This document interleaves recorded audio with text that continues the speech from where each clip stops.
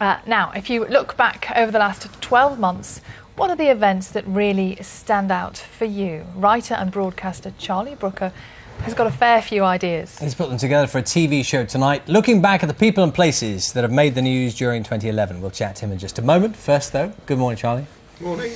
Here's a look at what Charlie made of the subject of media mogul Rupert Murdoch. We should say to Charlie, if anyone had seen you wandering around the woods waving your arms like that, you would have scared a few people. Quite well, that's what I tend to do, that of a weekend, even if there's no one filming it. I wasn't supposed to look like a tramp there. That wasn't actually a conscious decision. I just turned up looking like a tramp, and there was no time to do anything about it. We've both seen this programme, and my goodness me, it is packed full of stuff. When you look back over the year, you forget all the big things that have happened. I know. Well, I've realised it's impossible to remember it all in one go. There's so much happened in 2011. It's a bit like a kind of an end of season finale episode of something, which is a worrying thought, or almost like one of those. You know, you'd watch a series like 24, and it would have a previously on package at the start that was just everything cut down into an incoherent sort of blast. It was kind of like that for the entire year.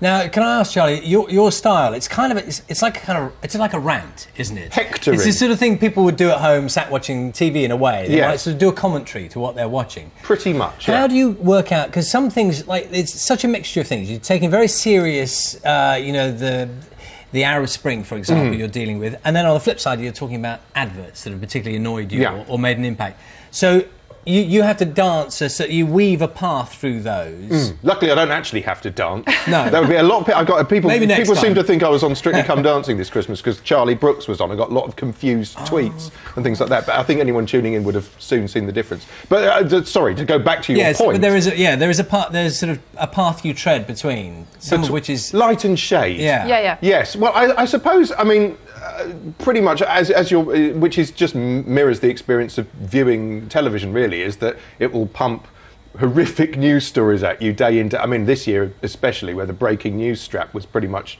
you must have been taping it down, I would have thought. And then you'll there'll be an ad break, or you'll flip over and you'll be watching something astronomically trivial. So in a way, I guess we're just replicating the experience of viewing television in general. Some of the stuff you say is really quite cheeky, isn't it? I mean, is it? Yes, I think it is. It's good fun to watch. Certainly, I think. What's cheeky about it? Well, I think the clip we just saw there about Rupert Murdoch and his son, that was quite amusing, I think. Which we then have to go into. We then go into, because we're not allowed to. That was a pain this year. There was a lot of great footage that we weren't allowed to use. Explain that to us. Well, there's rules covering the footage, any parliamentary proceedings, which are not allowed to use in any work of satire or entertainment. Even so we can't show anything from the House of Commons. We can't show Murdoch getting hit by a pie. Any of that we're not allowed to show. But now they can in America. That quite cleverly. You get around that. Well, yes, cleverly. we got some. I don't want to spoil too much, but you see bits of it. We got some of the cast of Made in Chelsea to reconstruct it. I wanted to do it with a nude House of Commons, but there wasn't the budget or time, or actually, I think, will. Do you know, the funny thing is, though, when you think about it, you mentioned the pie incident, Murdoch. I mean, there must be times when you're sat at home watching the news thinking, I couldn't make this stuff up. I mean, all the time. You can't believe what the material, if you like, that's coming, that at some point you're going to have to talk about. Well, I think there's been a general sense that I don't know if reality is trying to compete with sort of smartphones for our attention or something. I don't know what's going on, but the news has progressively seemed more and more surreal recently. I mean, and more and more like a movie. A lot of people have commented on that. Like what? Like, well, the whole phone hacking affair has felt like you're watching the movie adaptation live, if you see what I mean. I don't know how they just have to edit it together to make a movie of it. You don't need to cast Michael Sheen as Hugh Grant. You've got Hugh Grant being Hugh Grant. You say at one point in the programme, when you thought it was really bad, it gets worse, and then when you thought it got worse, it gets worse again. Yeah, it became almost comical throughout the year how horrible the news was getting. I mean, and for the purposes of this, of course, I have to watch it twice. So I sort of experienced 2011 twice, which I don't recommend for your psyche. But there are moments, like you say, light and shade. There are some really funny moments in the programme. I love the royal wedding section. Yes. That's quite Well, a you lot have to be of fun. careful what you say about the royals as well, actually. Do you? Yeah. I mean, well, we got Doug Stanhope, who's an American, to comment on a lot of that. Yeah, I mean, there was generally, genuinely, though, what I say in there, which is I was playing a video game during the royal wedding, which was true, because I mean, I didn't have anything against the royal wedding. I just, you know, I'm not particularly sentimental or nice, so I kind of glanced at it and went back to playing. And do you have a kind games. of who's the one? I mean, you say you're not very nice.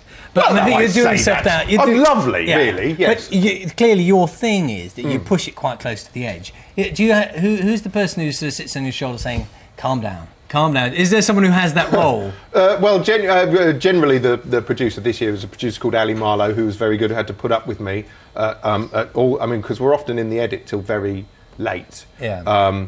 And then actually we were in the edit, and it was like 5 a.m. on a Sunday, on a Monday. We'd been there, because we were running gruesomely late, and so we were there still on a Sunday morning, and suddenly we saw breaking news that Kim Jong-il had died, and there wasn't time to do anything about it. Didn't make it into the... I think we chuck in a token gesture right at the start, because I mean, what can you do? The year was just taking the mickey. It was just being sarcastic by that point. It's not over yet. Over. Yeah. I know. It's the 30th today, isn't it? I keep losing track. There's still time for a nuclear war. Not if you're in. Crossed, Not if you're in Samoa, of course. No, because the 30th doesn't exist. New Year's Eve now in Samoa. Because they've lost a day. Nearly. How can they? They've just decided. You No, they haven't have been just watching. decided. No, I haven't. No, I've been gaining consciousness throughout the morning. The simple version, Charlie, is that they've decided that they're in the wrong time zone, so they've lost the 30th of December. Well, how? They're jumping from the 29th to the 31st at midnight. Well, what happens when you what? Yes. So they're a day ahead from now. They're On. going to be, yeah. Well, that's ridiculous. We should have had you here earlier. There must be some sort of rule against that. That'll be for next year's programme, sort of. I'm devastated by that news. That's not on. Yeah, it's happened. Charlie, thank you very much. Nice to see you here this morning. Thank you.